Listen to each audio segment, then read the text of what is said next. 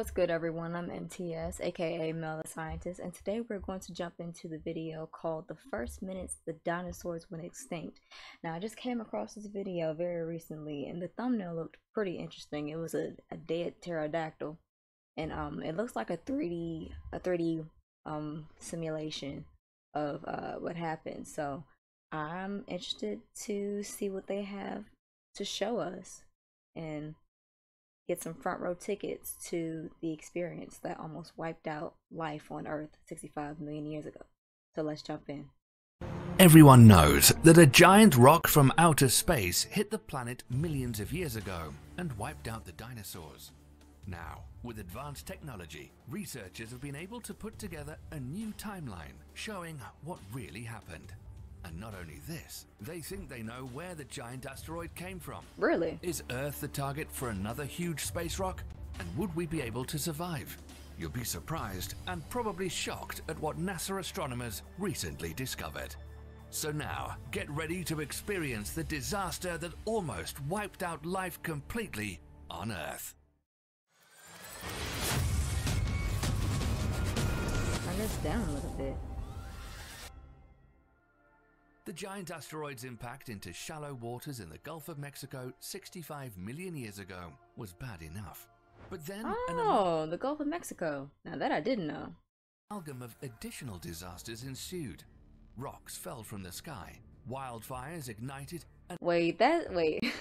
disasters ensued. Rocks fell from the sky, wildfires Yeah, that scene is definitely from 2012, which is one of my favorite apocalyptic movies, by the way. That's hilarious. ignited, and tsunamis inundated distant shorelines. The researchers found that the first day of the Cenozoic was peppered with cataclysms and released a new record of this day of chaos in Proceedings of the National Academy of Sciences. Their timeline was developed using high-resolution photography, microscopy, computed tomography imaging, and magnetic measurements of hundreds of feet of sedimentary rock recently recovered from Chicxulub, one of the largest impact craters on Earth. And it all began like this. Imagine you were somewhere in North America about 65 million years ago, when dinosaurs ruled the Earth, and you were looking up at the night sky. You would have probably seen what appeared to be a bright star gorgeous. shining off into the distance. But if you watch this peculiar light for an hour or two, the object would seem to grow in brightness, but barely move. What you would be looking at is not a star, but a huge asteroid somewhere between 11 to 80 kilometers wide on a direct intercept course with the Earth at 50 miles wide?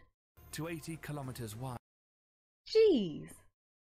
on a direct intercept course with the Earth at 72,420 kilometers per hour. Woo. Hours later, the asteroid plows through Earth's atmosphere, heading straight for where the Yucatan Peninsula is today. At impacts of that speed, Earth's atmosphere acts like water. Smaller space rocks called meteors hit the atmosphere like You said the atmosphere acts like water? What in the world? pebbles That's the first time I've heard that analogy. thrown into a pond and decelerate rapidly at high altitudes, burning away from the friction of the atmosphere, while some bigger pieces of rock survive and fall to Earth. But the mountain-sized Chicxulub asteroid hits our atmosphere like throwing a boulder into a Wait, puddle. bigger than Mountain-sized Chicxulub asteroid hits our atmosphere like larger than Mount Everest. Well, that's an extinction level event, alright. throwing a boulder into a puddle. It maintained its velocity and plunged through the entire 60 miles of atmosphere in just 3 seconds. The asteroid shrieks over Central America, emitting the mother of all sonic booms that would shatter eardrums across all the continents. Yeah? The dinosaurs were likely terrified and running in all directions, having no idea what was just about to happen. But if any animal was close enough to see the asteroid, they would have been instantly vaporized They sure within would have. minutes. In fact, except for sea turtles and crocodiles, no four-legged animal larger than 25 kilograms would survive. The mountain-sized space rock falls so quickly that the air itself cannot escape. Under intense compression, the air heats to thousands of degrees almost instantly. Before the asteroid even hits, compressed superheated air vaporizes much of the shallow sea that covers the Yucatan. That makes sense. Milliseconds later, the rock plunges through what's left and slams into bedrock. In that moment, a chain reaction of events occurs. The impacting asteroid exerts so much pressure on the Earth that soil and rock flow like fluids. Wow. The flowing up and down movement of the Earth is like the double splash of someone doing a cannonball in a swimming pool. Really? The initial splash in all directions is followed by a delayed vertical splash when the cavity created by the asteroid rebounds to the surface. The first wall of Earth gouged outward at the moment of impact is more than 32 kilometers high.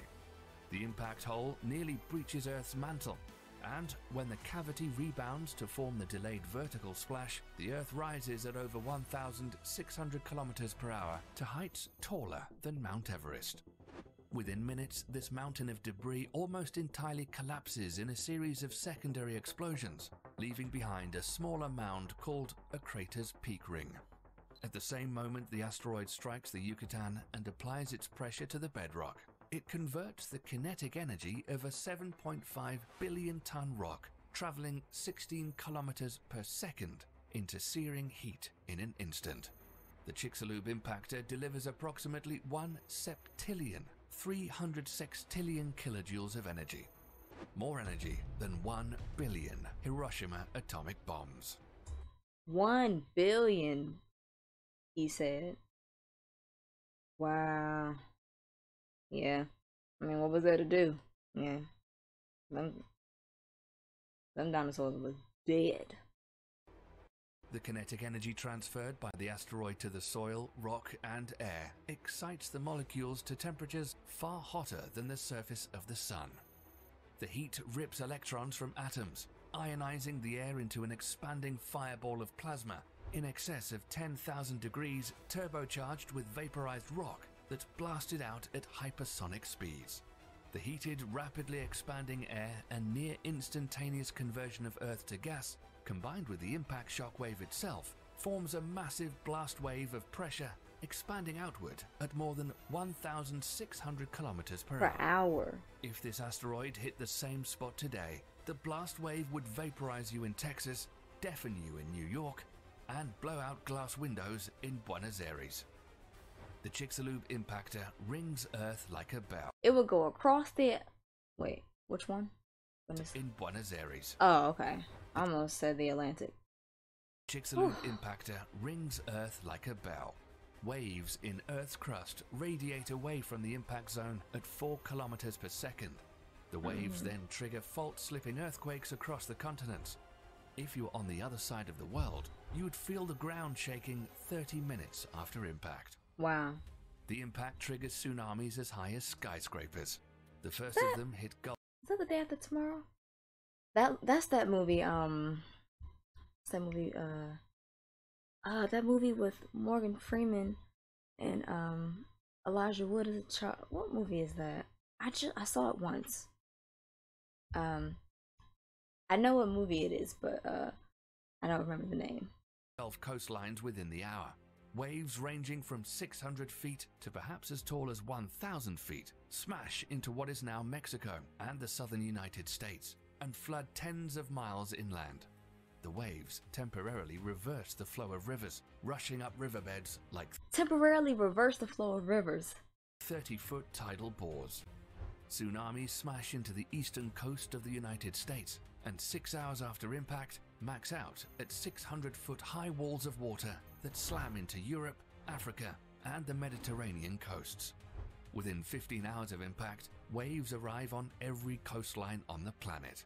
Depending on local topography, the ocean sweeps away anything in its path and sucks it back to the sea when the waters finally retreat. Wow. It already sounds like Armageddon, but even more disasters are on their way. More? When the big rock strikes, its splash accounts for 25 trillion tons of Earth that it launches on ballistic trajectories, some at speeds that exceeds Earth's escape velocity. These rocks excited Earth's gravitational pull to either orbit the Sun, and some of this material probably reached the Moon.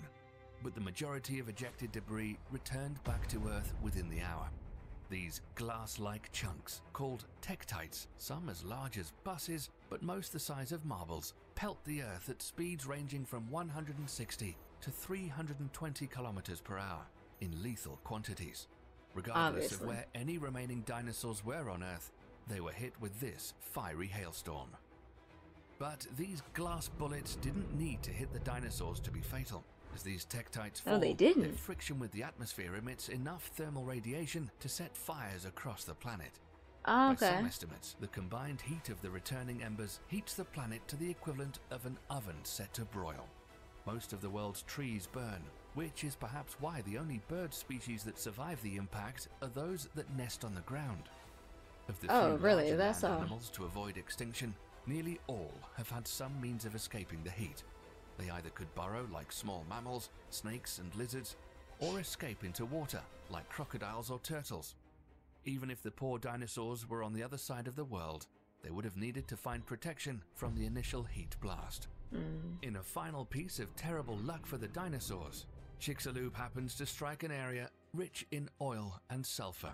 The impact ejects 100 billion tons of vaporized sulfur and 30,000 quadrillion gallons of water into the atmosphere, which then condenses into massive storm clouds and falls back as torrents of acid rain that acidified the oceans. In the higher latitudes, continental-wide snowstorms deposit tens of feet of snow per day.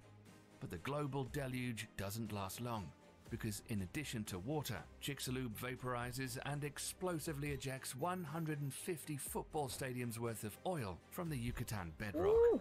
This oil condenses in the stratosphere as a black sooty layer covering the Earth like a coat of black paint. Wow. Unlike the sulfur and wildfire smoke, the carbon circulates high above the cloud layer, stopping it from raining back down.